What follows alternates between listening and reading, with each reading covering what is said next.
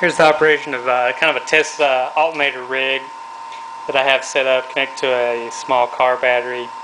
Right now you can see the alternator's running, there's no load.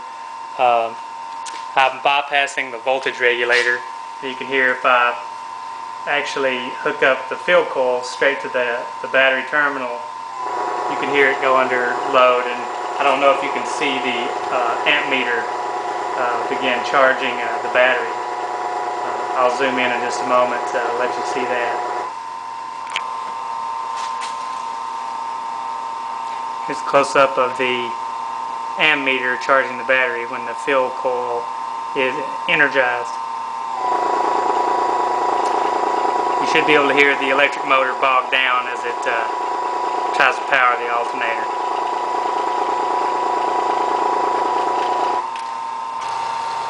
This is the wiring at the back of the alternator. This is the battery terminal.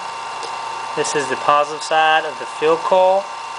This is the negative side of the field coil that would normally be connected to the regulator, but I'm bypassing the regulator. It seems to have some issue where it doesn't charge, so we're just bypassing that for now. And up here is the alternator ground. It's grounded through the casing. So that's kind of just a wiring overview of how this particular alternator is currently set up. Normally the voltage regulator would regulate the ground connection to the field coil, and that would vary the voltage coming out of the alternator to match what should be consumed by the battery.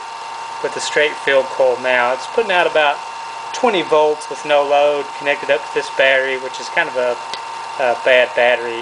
It puts out about 16 volts under that load charging.